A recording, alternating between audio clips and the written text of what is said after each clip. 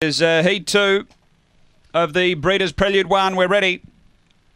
Racing and very good pace. Slipper's Time begin beautifully. He's going to zip over and lead from Springvale Cook. Farman back in the ruck early. Finding the lead, Slipper's Time. Out by 3 to Springvale Cook. 4 or 5 away, Farman getting to the rail but a long way off the lead. Next, Victor Shadow. 3 away, Attainment, Victor Jack and Blood Brother back at the tail. Off the back, Slipper's Time about a length. Springvale Cook's after it. 5 away, Farman. They race to the turn. Slipper's Time leads. Moving up, Springvale Cook. Springvale Cook and Slipper's Time. Springvale Cook beats Slipper's Time, Farman third, 5 away Attainment, then Victor Shadow, Victor Jack, and back at the tail is Blood Brother. The time here is around 30 seconds.